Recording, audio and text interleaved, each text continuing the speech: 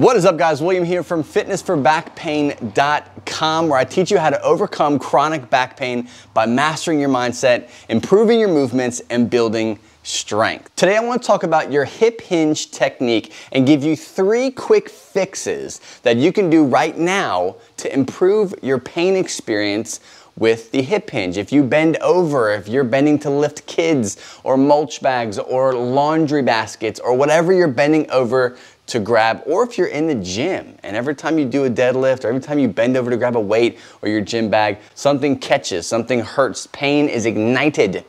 We're gonna beat that. I'm gonna give you 3 ways you can do that just by a simple hip hinge technique improvement. Check this out. Don't forget, if you currently have chronic low back pain, you're trying to navigate exercise, whether you've had some kind of spinal surgery and you're trying to navigate exercise after surgery, or you've just had long-standing chronic back pain and you know you should exercise, but you're scared to death to do it, I have a workshop that you can check out. It's absolutely free. I'll add the description here below. You're just gonna pop up on the bottom of the screen.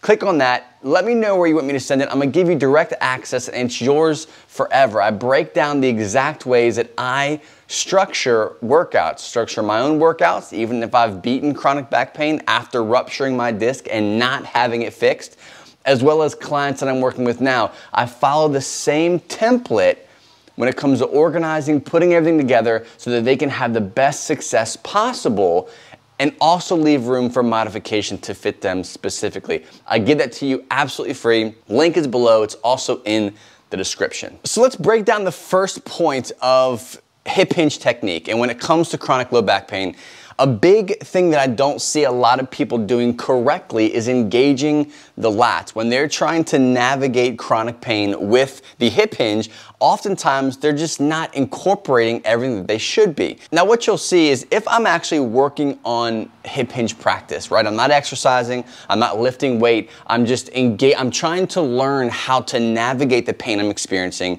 with the hip hinge.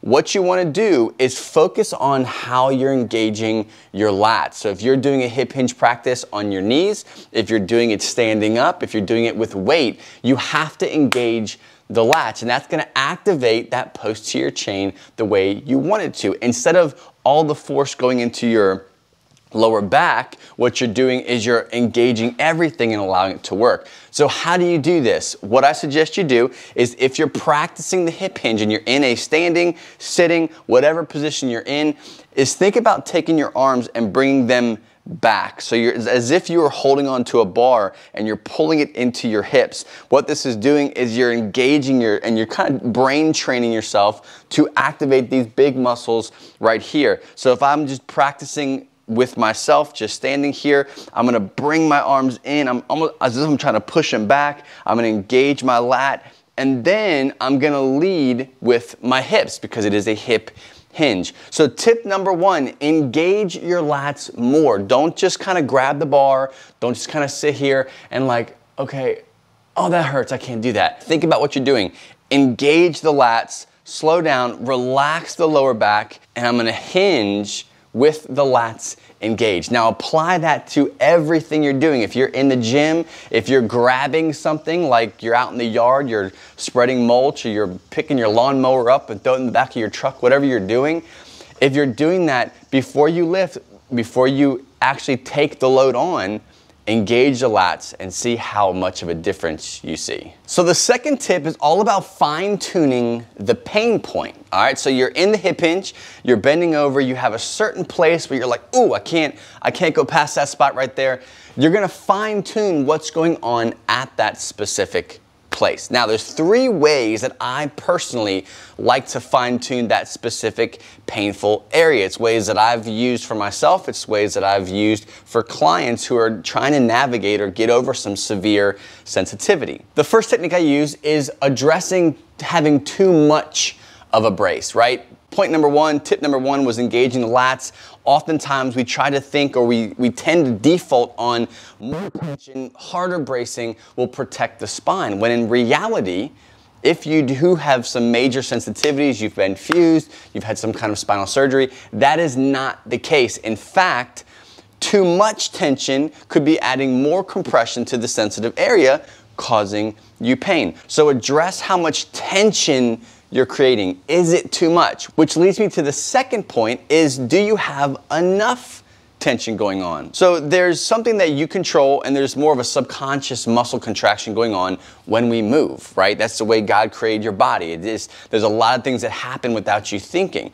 So when it comes to bending over, if I'm going to lift something heavy versus me lifting up my toothbrush, there's a sense of brace tuning that you have to kind of consider when you're navigating a sensitive spine. So if you have too little of a brace, you could just be kind of bending over carelessly, right? If you do have a sensitivity, you have to think about, okay, I am sensitive, I'm kind of intolerant to bending in this position, so I have to kind of keep that in mind. So I can't just bend carelessly and just kind of throw ambition to the wind when it comes to core bracing. So you have to maybe add in some sort of brace. And the way I suggest people do this is a quick breath out is enough to engage the trunk from a 360-degree angle, okay? So what I'll do is I'll get set, quick breath out. That's enough to just engage everything. Once everything is engaged, that's when you can tune how hard or how soft you're actually bracing around the spine. Now the third one is all about overall tension, right? You are scared, you are fearful, you worry, your anxiety is higher when you have a sensitivity, especially when it comes to low back pain, because you use your back all the time.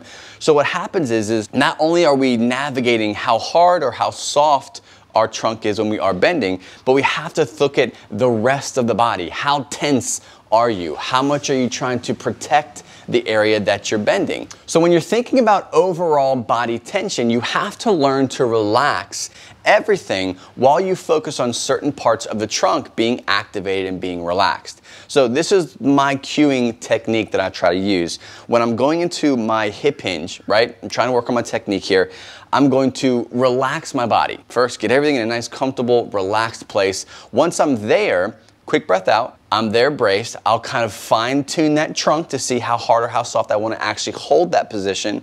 Then I'm going to relax my lower back. Relax it. I'm not tensing it. I'm not trying to contract it to protect it. I'm not trying to overextend. I'm not trying to add some weird flexion. I'm just going to relax the lower back going into hip hinge. That's something that's not really coached, because you're talking about very subtle differences and changes in how you're approaching the hip hinge. And this is massive. This is a massive, massive technique that you can play with bracing the trunk, engaging the lat, and allowing those deep, deep lower back muscles to activate on their own without you having to overcompensate or overcreate tension that doesn't need to be done. So my third and final point for this video is starting small, right? Oftentimes you go straight to the PVC. If you've ever YouTubed hip hinge technique, hip hinge for low back pain, hip hinging with back pain, whatever you want to search when it comes to how to bend over properly with back pain, you see people break out the PVC pipe, right? They're kind of putting it on their head. I have one here.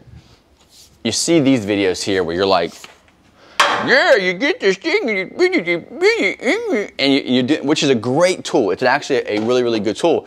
But we skip over the importance of starting in a place where you can control and you don't feel scared to practice. And this, I always suggest people starting on their knees and hip hinging back to their butt. Okay, it's a very simple, gentle way of approaching the hip hinge that is not dangerous. It's very controllable, and you can work on the lat engagement, the bracing. You can do that from your knees. Then you work up from a standing position, right? And you start doing things like what I call the shortstop position.